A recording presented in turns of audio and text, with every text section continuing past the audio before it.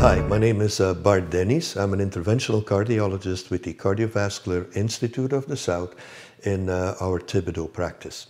Prevention is much talked about, but rarely executed. As an interventional cardiologist, I put stents in, and I see people with myocardial infarction and acute events.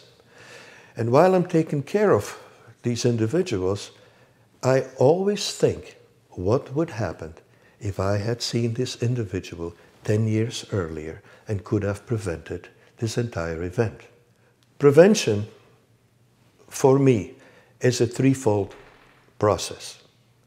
When I see someone who wants to know where they are and what they need to do to have a long and healthy life, my first step is to assess what we have right now. Is there a problem here? Do I need to find the problem before it finds you? The second step is we have the tools to see what your risk is for the next 10 and 20 years for having a cardiovascular event.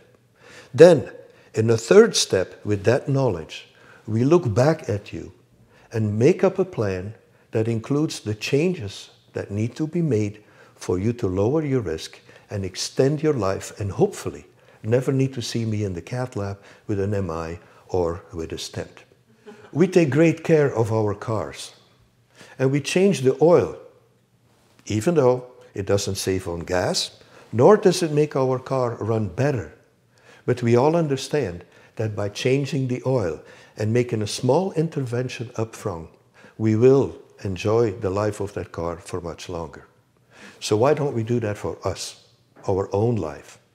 Let's save a heart, because when you save a heart, you save a life. The question I am often asked is, when would you like to see me? It's a great question and a very important one to answer. I'd like to see patients who have no problems. I would like to see you before you have symptoms. How do you know when you need to be seen? Look first of all at your own family history. If your parents have problems at age 40, or at age 50, or at age 60, I would say, come and see me at least 10 years before the age at which your parents had a problem. That will give us plenty of time to look at your risks and make sure that you do not follow that path of your parents. I often hear, I feel great.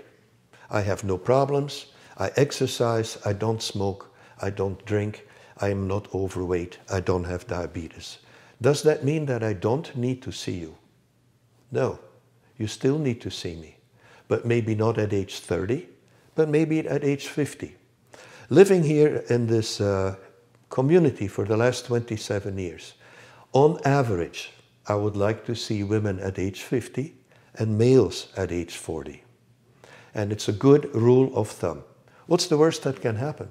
That I tell you you're doing great, that your risk factors are well controlled, and come and see me in 5 years, because you are doing great. Never be afraid to come and see me, because the symptom that you think is innocent and may not be related to heart rate may very well be.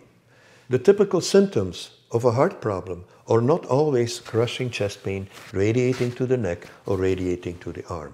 Quite often, they are more subtle, and they can be a feeling of indigestion, a shortness of breath that you have never experienced, a palpitation or irregular heartbeat.